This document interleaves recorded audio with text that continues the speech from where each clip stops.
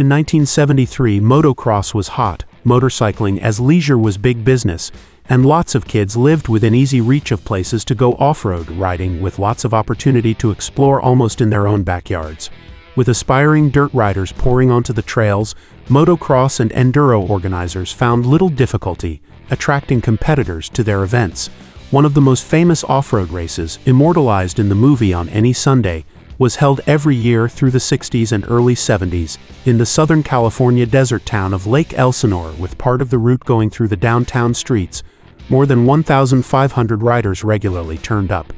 But while it was easy to find a place to ride, it wasn't so easy to find a really effective small-bore motocross bike in the 125cc range that would appeal to younger riders. Dirt Bike ticked off the choices in its September 1973 issue, starting with the Bultaco 125, which was screamingly fast, but frighteningly unreliable.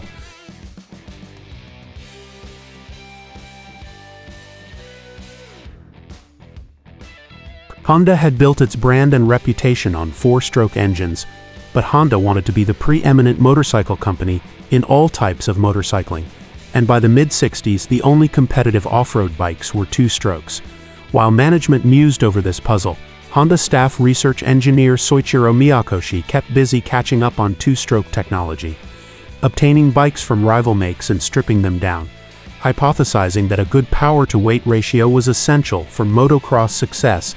He headed a team that designed a feather-light 250cc two-stroke prototype, which they sent out late in 1971 to compete in Japanese motocross races. By the spring of 1972, enough of the bugs had been worked out to allow the Honda name to grace the tank.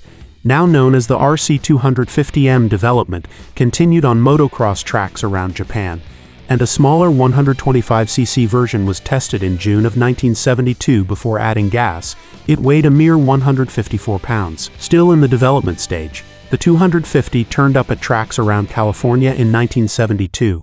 It was soon found to be far too fragile for American motocross, and the factory revised parts until the machine could last through a weekend without visible damage. It finally appeared in showrooms in early 1973 as the County Route 250 M Elsinore.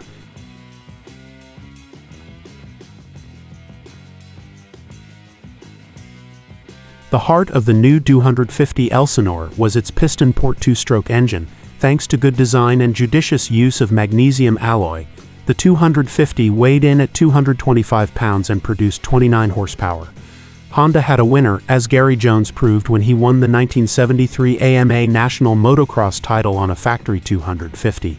In the fall of 1973, the 125 production version of Gary Jones' Elsinore started to trickle into dealerships, where it was met with huge enthusiasm, hands waving fistfuls of cash and long waiting lists. The production 125 Elsinore was powered by an all-new 123cc piston port two-stroke.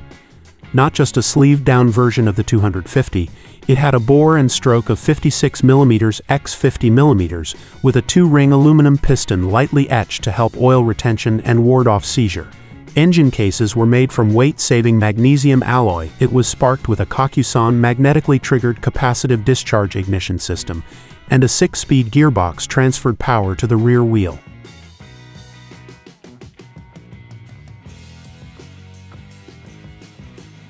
The frame was manufactured from high-strength chrome moly tubing, with a large backbone tied to the steering head, and the front down tube with carefully engineered gussets.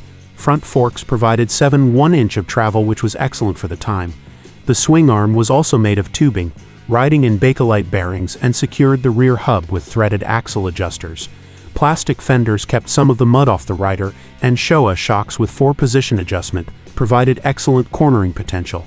The knobby tires were mounted on ridgeless aluminum alloy rims, advertised to be self-cleaning. Period testers were happy with the 125 easy starting, light clutch, excellent acceleration, and nimble handling. Comfortable for both tall and short riders, the Elsinore was stable, coming off whoops with a center of gravity that was in just the right spot. The only things period testers really found to object to were the peaky power delivery and the design of the front fender, which allowed mud buildup in the cylinder fins. The 125 Elsinore's good press and great sales irked Honda's rivals and spurred them to action. The next year Suzuki, Kawasaki and Yamaha all trotted out contenders for the title of Best 125cc motocross bike on sale at your local dealer. Cycle Guide ran a shootout between the four Japanese rivals and reported the results in their August 1975 issue.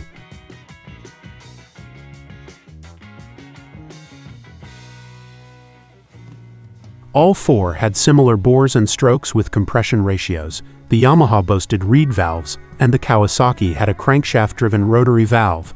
The Suzuki had 7 1-inch of rear wheel travel compared to the Elsinore's 4 inches, making it one of the first commercially available motocrossers with long travel rear suspension. When the dust settled, the Elsinore came in third place. But Honda didn't like coming in third, so for 1976 the 125 Elsinore got a revised frame and long travel rear suspension of 7 inches. Specifications stayed more or less the same until 1979, when the designation changed to County Route 125R and the engine was improved with reed valves. Wheel travel was now 11 inches front and rear. The Elsinore had a good run, but times changed. The race through Lake Elsinore had stopped and the name was no longer synonymous with motocross. The Elsinore name was dropped after 1982.